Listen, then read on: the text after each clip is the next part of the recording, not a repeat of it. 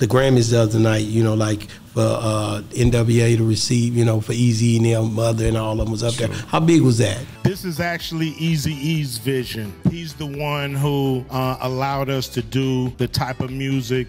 I mean, that was huge. I mean, NWA, you know, I'm glad white people finally figuring it out. Yeah, we on Boss Talk 101. Yeah, we gonna talk. We need it, bro. Yeah, we need someone with essence, bro. Yeah. Like you don't really, like, people not really get, to me, like I told Lil Kiki, like, you see the ones who really putting projects out versus people just throwing stuff out. You can tell what's really thought through and put out in a, and pretty much when you lay it out, you like, oh yeah, that's, you get serious about the way you present it. Well, we can't rest on our laurels at this point. Hip hop can't just no longer rest on the greatness of its past. People are demanding it again. You know what I mean? We can't just rest on what, you know, Bad Boy and Wu-Tang and Dr. Dre and Death Row and Ruthless and No Limit and Cash Money did in the 80s, 90s, and the 2000s. That day is over. Like, we rolled that out like an artist who tours off one hit record. And, you know, at first you think it's about the whole album, but it's really this one hit record. That's it. The first year is great, and you doing 10,000 people, and then 5 years now you're doing 3,000 people, but you're putting out music and none of the records. And hip hop is now in a space to where it's like 800 people in a room, and you know, people are demanding that we step it up, you know, as a genre as well to deliver to the rest of the world, like, to be worthy of the praise again. Like that, we rode the last great wave, probably, which was the 2000s. Yeah. You know what I mean? And now we're riding them, you know, 12 years deep as a complete genre. You know what I mean? It's too many specs now. Yeah. I mean, there's only so many J. Coles, there's only so many Drakes. You know what I mean? There's only so many Ys. It's only a handful of great artists versus the 90s and 2000s where they were like boatloads of them. So we rolled off the highs of hip hop for a good 12 years, and now everybody's like, okay, we over it. What y'all got now? Wow. So it's our job to make sure we show that there's something there still. Wow. I just, like I said, man, I be thinking about different things that happen up here, like the Grammys the other night, you know, like for NWA to receive, you know, for Eazy and their mother and all of them was up there. How big was that? This is actually Eazy's vision. He's the one who allowed us to do the type of music. I mean, that was huge. I mean, NWA, you know, I'm glad white people finally figuring it out. Shout out to the white folks that's finally figuring out that NWA is important, and you know, in this life that we all live. But people like Killer Mike, that was to me. I was about to bring that up next. Ask you that. Yeah, like, that kind of like shocked me. Like, what the hell? They didn't let him go up there anyway. Well, you know, then they arrested him. I mean, he's a gangster rapper. That's fine. I'm one of the few people that believe as a gangster rapper, you know, if they giving your publicists a hard time getting it, snatch somebody up. Getting arrested, they never heard hip hop. We're gonna sell more records. That's real. You know, this ain't gospel music. You know, this is gangster rap. So Killer Mike makes street rap, and he's a real man. He's really from the corner, and he achieved, you know, unheightened. You know, he's reached, you know, great heights and levels at this point with 3 Grammys in a row, you feel me? So if he had to snatch a nigga up or two, I'm okay with that. Yeah. And nobody is gonna judge him for it. It's Killer Mike. His name is Killer Mike. Killer Mike. If all he did was snatch somebody up by their collar, I think they made off good. How did you like that project? He got 3 Grammys. You know what's funny? It was worth it. It was a sweep. Yeah, and it was rightfully so. It was put together incredibly well. They wanted that. Mike wanted that. And the Grammy goes to scientists and engineers, Killer Mike. More than everybody else. He was happy. And I'm glad the Grammys really gave it to somebody who wanted, who really went through what it would take to make a great musical composition from the space that is hip hop. Hey! Hey! Especially in a genre where they stick all the rap in the same place. And some of these people, I don't know, you know, they talking about all kind of shit. They mashing different things, and Mike just represents the streets. That's it. He don't represent nobody else. You know what I mean? So it was dope for hip hop to get those 3 Grammys, man. I enjoyed it, man. That whole show was like, man, like, far as it brought back, I thought I had some vibes of you remember the Vibe Award when things just going crazy? You remember them when Snoop looking in the crowd when Quincy?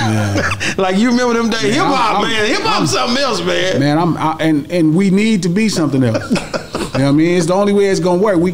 We can't be like we can't be Taylor Swift. It's not gonna work for her. They got Taylor Swift. They already, the table already got the coleslaw with the raisins on it. I mean, potato salad with the raisins on the table. They don't need no more unseasoned food. They got enough up there. They need some, you got to watch your blood pressure, but you need some seasoning on the table. Right. And hip hop and gangster rap has always brought that seasoning. That's true. It's like, imagine a barbecue without no greens. You know what I mean? Like a real barbecue. It ain't no. Have a little pork up there.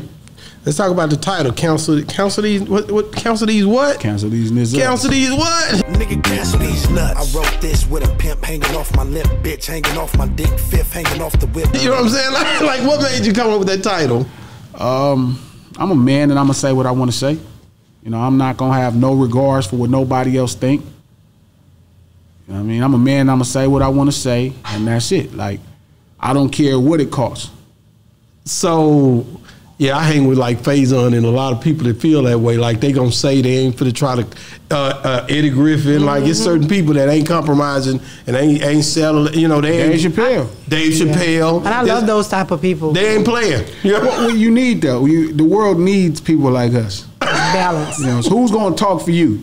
I always say I talk for my barbershop. That's all. Ain't nobody can say this shit. They'll get fired at their job. Somebody spitting their food. Me, I say it for you. Just come tell me.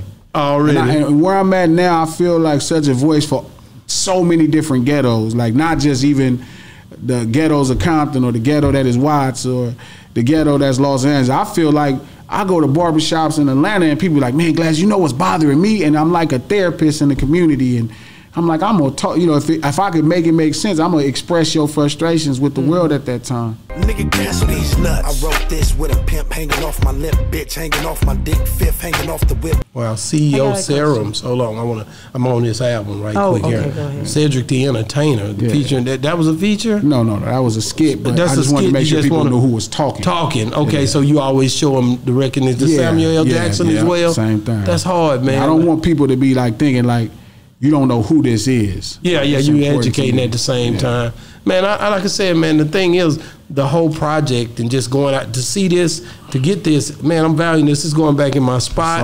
It's going to be at the spot. We're going to put it where it can be seen. And I'll make sure when I come out the door, I'll bring you one to play, too. Okay. Because I really want people to play it. Yeah, this not going to get over. This not going to get played. Okay, cool. Then I'll bring you another two that you can play. You know what I mean? Because I don't want you to just have car. We don't just have car. We drive all this shit. All right. You have one to sit, but I'm going to make sure I bring you one to drive. I just want in the store, like when when things is happening. Just in case you get a vinyl, you want to put it on. Oh, we still got the one, or did she? What did she do? Did she sell it? I'll go and buy one. Don't worry about it. My daughter, she had Brown now, so we don't know if she took everything. this or sold that. She tough, man. A hustler, you know what I'm saying? There you go. I'm going to get some money. Okay, so I got to ask this question. I need your definition on it.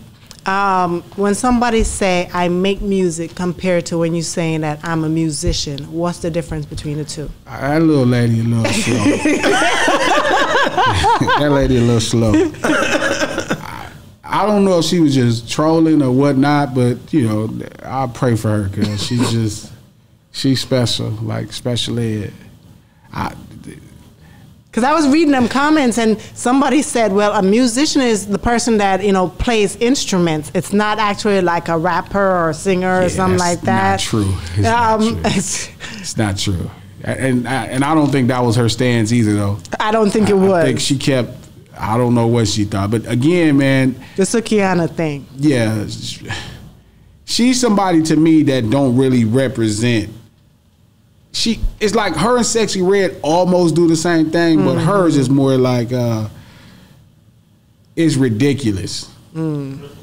Yeah, it's over the top. It's LA. Y'all just gotta get used to that. Is that really an earthquake? Yeah, it is. Yeah, right now. I'm thinking it was like a train or something like that. Yeah, I feel it. Yeah, that's fucked up. That's the first time we done had an earthquake on Boss Talk 101. God, we already know. Welcome to LA. Y'all get earthquakes a lot. I mean, not a lot, but I've had enough to where it's not like I'm gonna jump up and run nowhere. Where you gonna run to? That's what I'm saying. So just let's keep going and. Wow. And I'm from Jamaica, so we have earthquakes as well. But the first thing I'm thinking about is I'm on the 8th floor. Yeah, I'm not even thinking. Fuck it. If it's time, it's time. It's time. There you go. We're gonna get this work in. They better look this up one year and be like, man, them people was in the middle of the earthquake. what I'm saying? Yeah, we on Boss Talk 101. Yeah, we gon' talk.